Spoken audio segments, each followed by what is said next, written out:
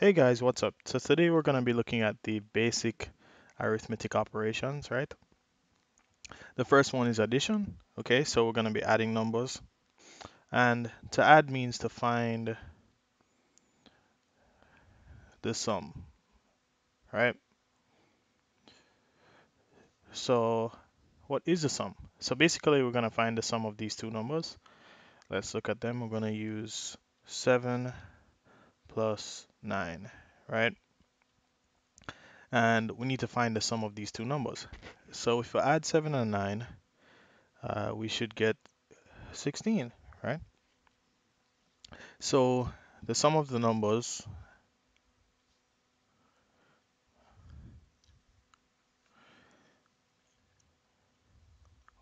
the sum of 7 and 9, it's equal to 16. Cool. Pretty easy. Let's do some more addition here. 2 plus 4 should be equal to 6. 4 plus 1 should be equal to 5, right? Cool. Not bad at all. So adding is clearly very easy, right? All right, so let's move on to subtraction. Okay, cool. So the next thing is subtraction. When you subtract two numbers, let's say we have 7 minus, which is the subtraction sign, minus 5.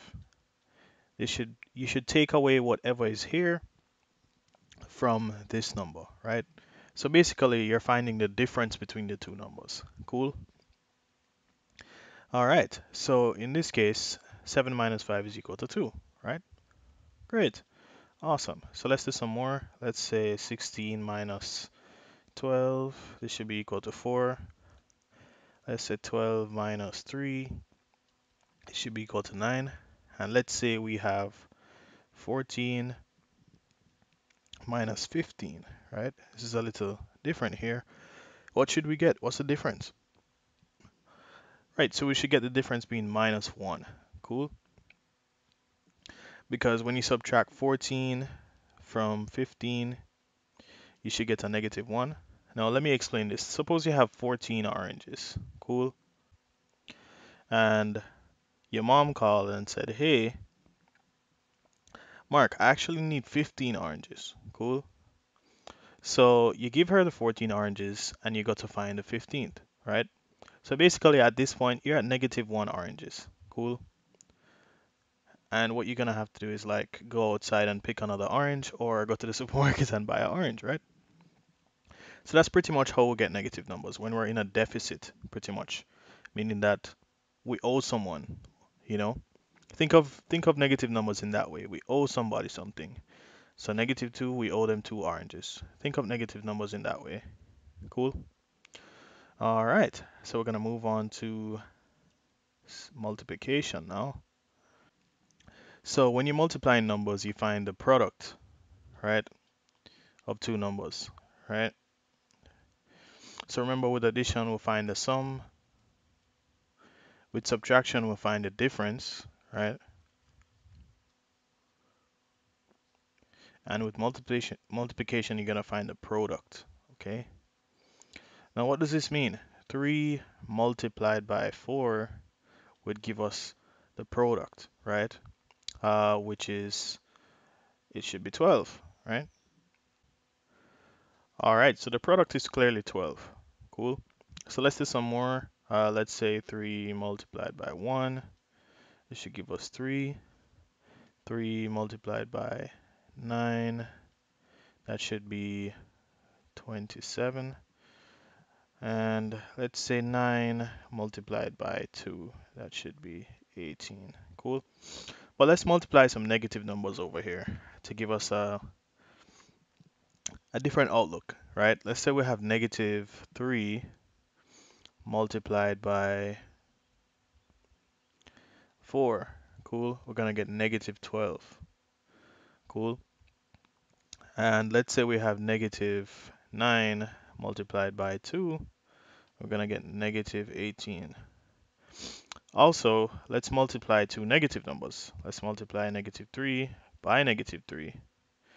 Now, when you multiply two negative numbers, you get a positive number. So this would actually be positive 5. I mean, positive 9. Cool. So anytime you multiply negative numbers, right, -1 times -10, you should get a positive number, which is positive 10. Cool. All right, so that's pretty much multiplication. We're pretty much finished there. All right, guys, so we're doing division now. And for division, we're actually going to find the quotient, right? Cool. So let me just show you the division symbol, right? The division symbol now is going to look like this. 8 divided by 2.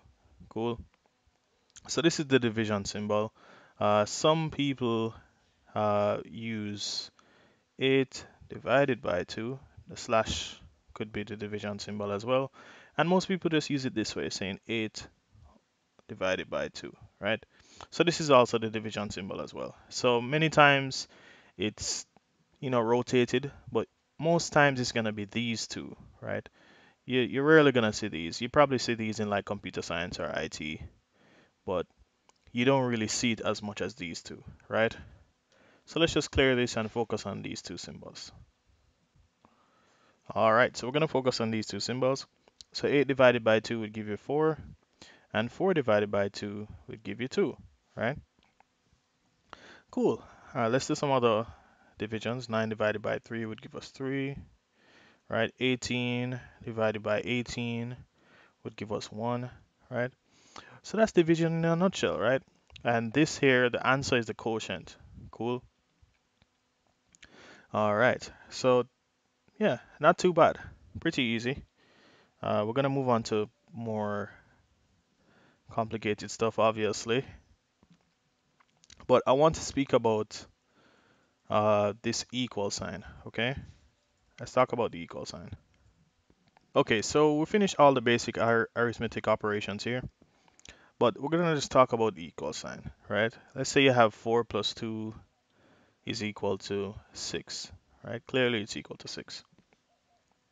Now, anytime you're moving a number, let's say this 2 wants to go over on this side, right? It wants to be friends with number 6, right?